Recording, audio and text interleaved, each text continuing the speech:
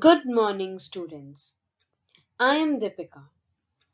I have made this video for you all so that you can understand the chapter in an interesting way. Here I am going to start with Chapter 8, India, Climate, Vegetation and Wildlife of Geography for Class 6. Dear students, when you read newspaper daily and watch on TV or hear others talking about weather, you must have noticed that weather is about day-to-day changes in the atmosphere. It includes changes in temperature, rainfall and sunshine. For example, it may be hot or cold, sunny or cloudy, windy or calm. You must have noticed that when it is hot continuously for several days, you don't need any warm clothing. You also like to eat or drink cold things. In contrast, there are days together you feel cold without woolen clothes when it is very windy and chilly. You would like to have something hot to eat. Now, students, the major seasons recognized in India are cold weather season, that is winter, hot weather season, that is summer, southwest monsoon season, that is rainy, and season of retreating monsoon, that is autumn. Now, let's know about these seasons in detail, starting with cold weather season or winter. It starts from December to February. During the winter season, the sun rays do not fall directly in the region. As a result, the temperatures are quite low in northern India. The next is hot weather season or summer. It starts from March to May. In the hot weather season, sun rays more or less directly fall in this region. Temperature becomes very high. Hot and dry winds called loo blow during the day. Now, the southwest monsoon season or rainy season. It starts from June to September and it is marked by the onset and advance of monsoon. The winds blow from Arabian Sea and Bay of Bengal towards the land. They carry moisture with them. When these winds strike the mountain barriers, rainfall occurs. The next is the season of retreating monsoons or autumn. It starts in October and November. Winds move back from the mainland to the Bay of Bengal. This is the season of the retreating monsoons. The southern parts of India, particularly Tamil Nadu and Andhra Pradesh, receive rainfall in this season. The next subtopic is climate. The climate is about the average weather condition which have been measured over many years. The climate of India has broadly been described as monsoon type. Monsoon is taken from the Arabic word mausim, which means seasons. Due to India's location In the tropical region, most of the rain is brought by monsoon winds. Agriculture in India is dependent on rains. Good monsoons mean adequate rain and a bountiful crop. The climate of a place is affected by its location, altitude, distance from the sea, and relief. Therefore, we experience regional differences in the climate of India. Jaisalmer and Bikaner in the desert of Rajasthan are very hot, while Dras and Kargil in Jammu and Kashmir are freezing cold. Coastal places like Mumbai and Kolkata experience moderate climate. They are neither too hot nor too cold. Being on the coast, these places are very humid. Places in Meghalaya receives the world's highest rainfall, while in a particular year it might not rain at all in areas in Rajasthan.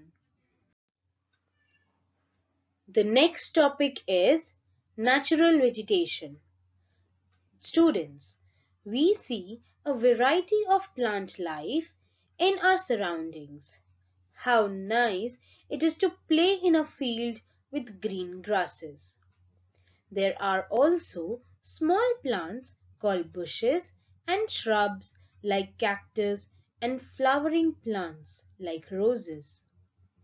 Besides, there are many tall trees, some with many branches and leaves like neem, mango, or some which stand with few leaves such as palm.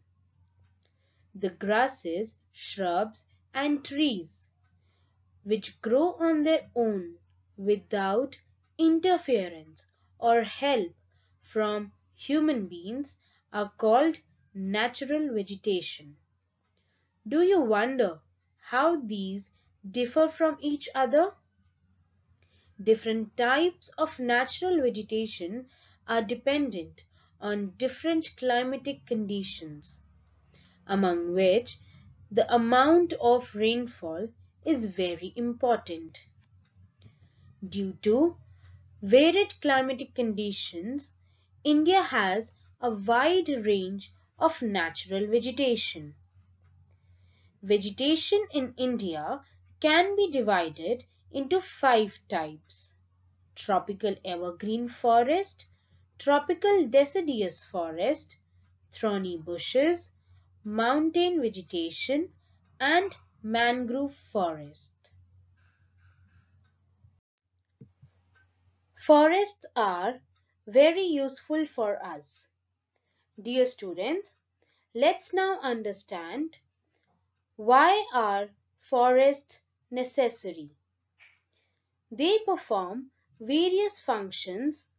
Plants release oxygen that we breathe and absorb carbon dioxide. The roots of the plants bind the soil. Thus, they control soil erosion. Forests provide us with timber for furniture, fuel, wood, fodder, medicinal plants, and herbs, honey, gum, etc. Forests are the natural habitat of wildlife. Natural vegetation has been destroyed to a large extent because of the reckless cutting of trees. We should plant more trees and protect the existing ones and make people aware of the importance of trees. We can have special programs like Van Mahotsav to involve more people in making our earth green. Forests are home to a variety of wildlife. Dear students, there are thousands of species of animals and a large variety of reptiles, amphibians, mammals, birds, insects, and worms which dwell in the forest.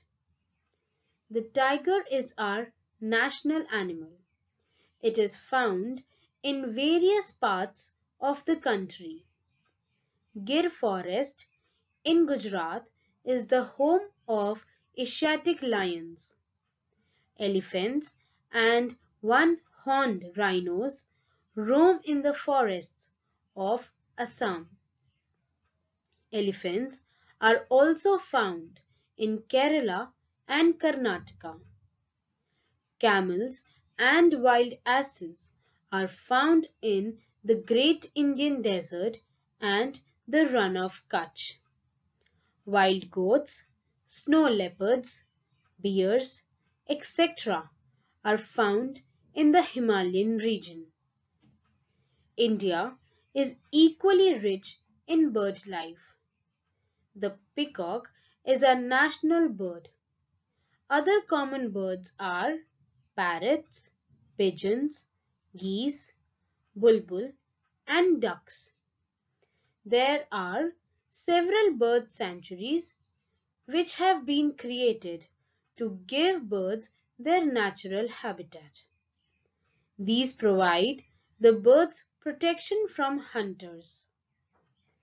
Dear students, can you name 5 birds that are commonly found in your area? Dear students, many species have already become extinct due to cutting of forests and hunting. Several species of wildlife of India are declining rapidly. In order to protect them, many national parks, sanctuaries, and biosphere reserves have been set up. The government has also started Project Tiger and Project Elephant to protect these animals. You can also contribute in conserving wildlife. We can refuse to buy things made from parts of the bodies of animals, such as their bones, horns, fur, skins, and feathers. We should not encourage activities like hunting and poaching. Every year, we observe Wildlife Week in the first week of October to create awareness of conserving the habitats of the animal kingdom.